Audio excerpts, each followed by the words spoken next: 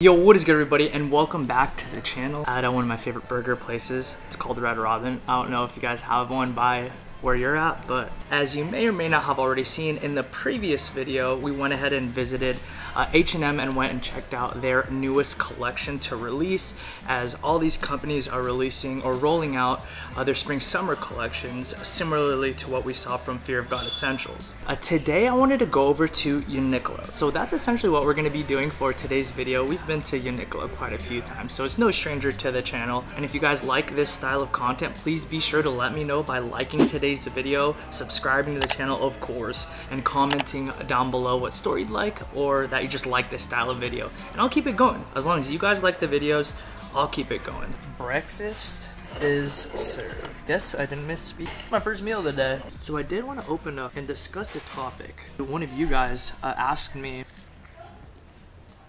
like, man, I'm in my low 20s, I'm in college, I don't know fully what I want to do career-wise. You know, just kind of the anxiety and the pressure that comes along with that, and I went ahead and proceeded to expound on the topic of doing what you enjoy. And I know this is such a cliche answer. I have a degree. I did the whole four-year university thing. I went to UC Santa Cruz. I studied biology, human biology, heavy in genetics, and I enjoyed it. I genuinely loved it, so I don't regret it, and I think college is such a useful tool. There's invaluable lessons to take away from college, but you're not exactly at such a low point. You feel like college isn't for you, or you don't have the funds to do so at the moment. If you can learn to work hard and be dedicated to your craft, you're gonna be okay. I know that's not exactly the most politically correct thing to say because everybody's supposed to go to college, right? That's kind of like how we've been kind of trained to think. There's still so much hope, and you have such a bright future as long as you're willing to work hard and be good at what you're doing. And you know, like we kind of talked about, you know, career paths and stuff like that. And full transparency, I changed majors multiple times, and ultimately changing multiple majors, settling with one, and doing work that has literally nothing to do with my major. If I was to like go back in time and tell my younger self, who was always nervous, worried about like where my finances would come from, how I was going to be able to survive in a world where it seems like everybody's so great at what they do, I would say this: everybody's figuring things out. Generally speaking, people are learning on the fly, and the human spirit is a resilient thing, and that same human spirit is inside of you. Try things, take risks, make sure they're calculated risks, but by all means, try new things. Eventually, you're gonna land upon something that you are naturally gifted at, or that you genuinely enjoy. And either one of those paths can result in creating a future for yourself and sustainability, so long as you hone in on that craft and you're willing to work at it and be excellent at it. Yeah, I felt like this was necessary to share because I know a lot of you guys, like based on analytics, are in your late teens to early 20s. But yeah, I hope that's encouraging to young fellows out there, and I want you to know that you are more than capable and you can do really great things if you're willing to, you know, put your nose down and just work at whatever sphere you decide to follow. And yeah, I'm gonna get back to my burger here. You guys ever feel like, you know, you do something on a consistent basis and like you just have that thought in your mind, why do I do this to myself? Now, what seemed like a really great idea in the moment ended up turning into quite the costly decision because, man, I got really tired just now. Like, I don't know if you guys get that feeling after you break a fast or you eat like a hefty meal. Just don't be that guy. You know, don't be like me. Don't be like me.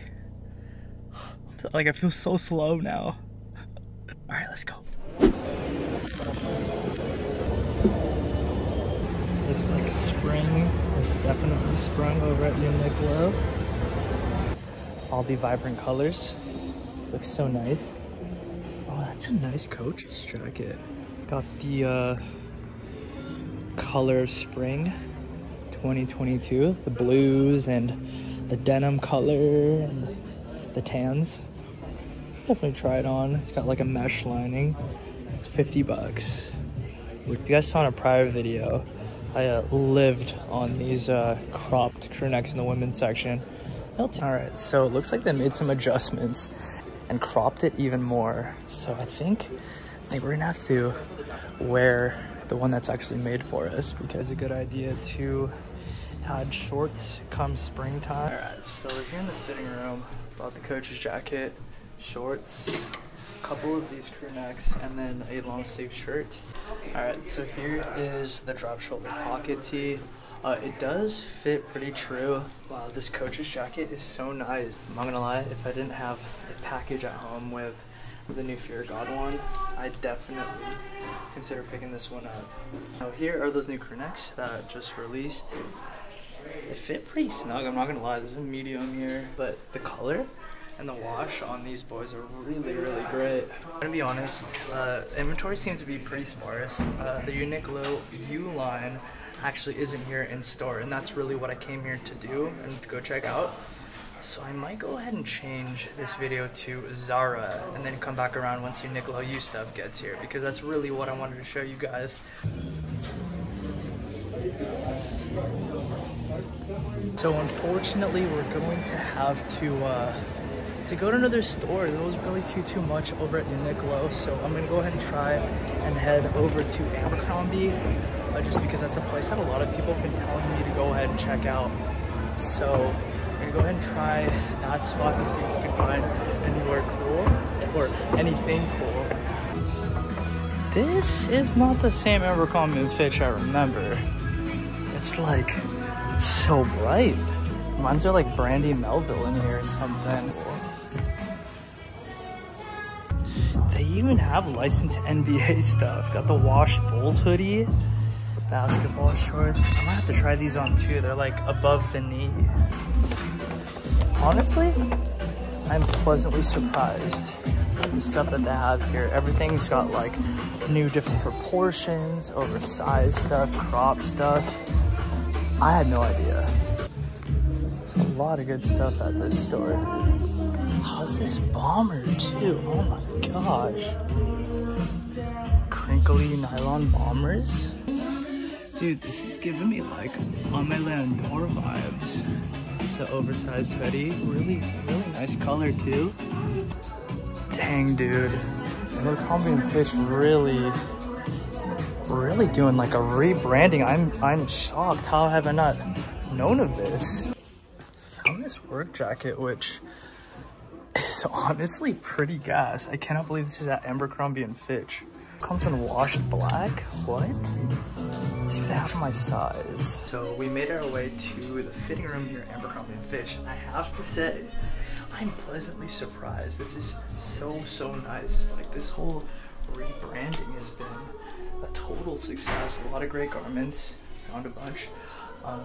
Look at this suite of a fitting room. Like, this is like the cosmopolitan of shopping. All right, so first item, trying on these basketball shorts, and for my short self, this is still too short, so I think this is gonna have to be a no-go, boys.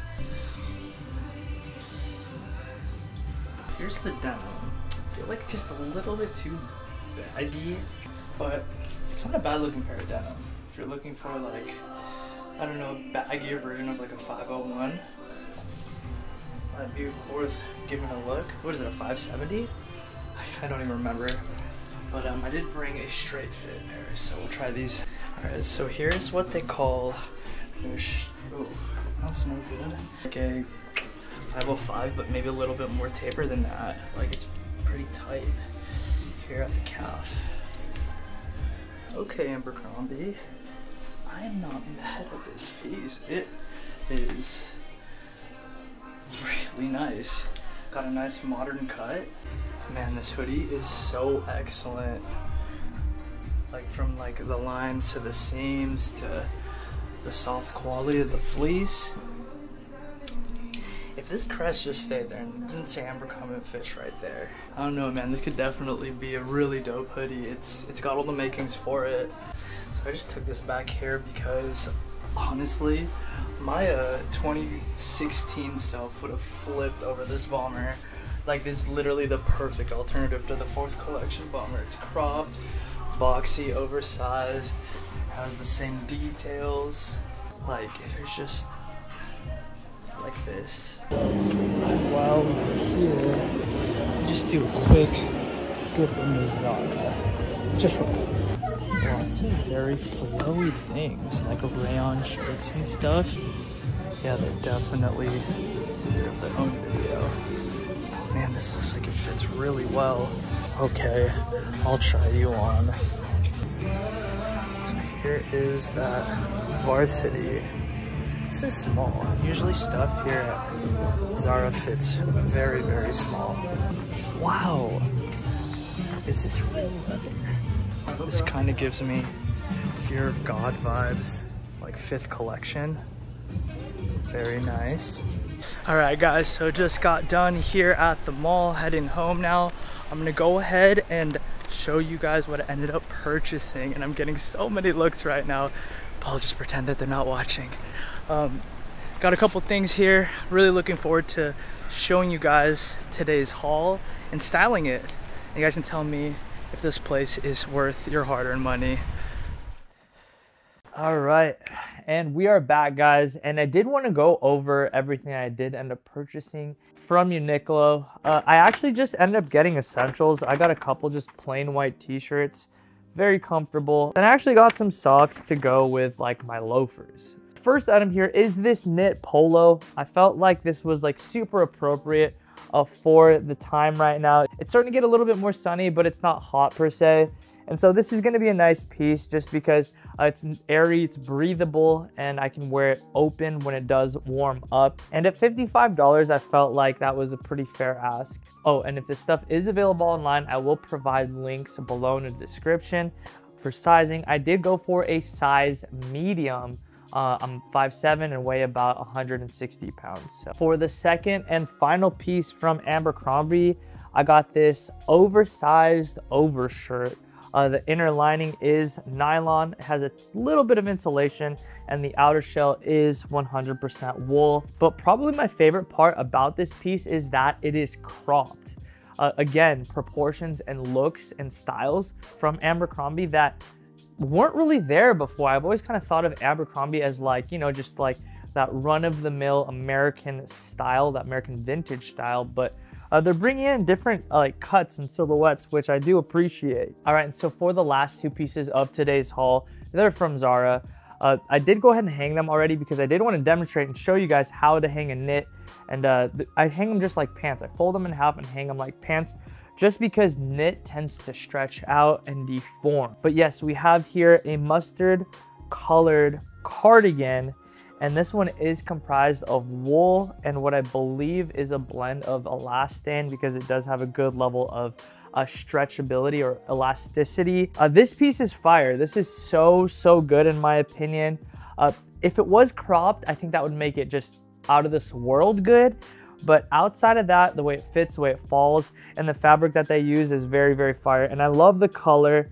I've always been a huge fan of mustard, especially if like it's on the correct piece. And so yeah, I feel like this one was definitely a go at a price of 70 bucks. You really can't go wrong. I did go with a size medium. And again, feel free to use me for reference, 5'7", 160 pounds. All right, and so this is the last piece from today's haul. And this is probably one of those situations where it's like save the best for last, because yeah, this one is my favorite. Like, I'm so stoked on this jacket. The unique color scheme that they opted for. This is such a fire jacket in my opinion. You have the like the tannish cream, and then it goes to a deeper taupe-ish brown. And then of course the main color, which is like a teal. For this one, I did take a size medium, and at a price point of, I think it was 50 or 60 bucks. You can't go wrong. I took the tag off already because I wore it. I just really like this jacket that much, and I think you guys will too. But overall, very fire piece in my opinion. You guys let me know what you guys thought of my new acquisitions. I thought it was a pretty successful day, kind of all over the place, but not mad about it at all. If you do enjoy these shopping style of vlogs and hauls, please let me know by hitting that thumbs up button. You guys know it helps so much, and also communicates to me to keep the content coming, essentially. Also, comment down below if you do enjoy this style, because again, that's like probably the best way to let me know to make this exact kind of video. Last, be sure to subscribe to the channel, especially if you enjoy sneakers, streetwear, fashion, all that good stuff. That's pretty much what I do here on the channel. I just have a lot of fun with this whole thing, and I get to make content for you as a product of it, and it's really, really awesome. And so yeah, I would love if you'd consider sticking around, and we're almost at 100K. It's been a long time coming, and that's definitely a milestone that I would love to hit at some point. Anyways, I feel like this conclusion is going way too long, so I'll just go ahead and end it here. Guys, thank you so much for the continued support. It is insanely humbling that you come back to the channel and support the channel, watch the videos. It's a true privilege of mine to make content for you. I'll see you guys in the next video. Peace and be blessed.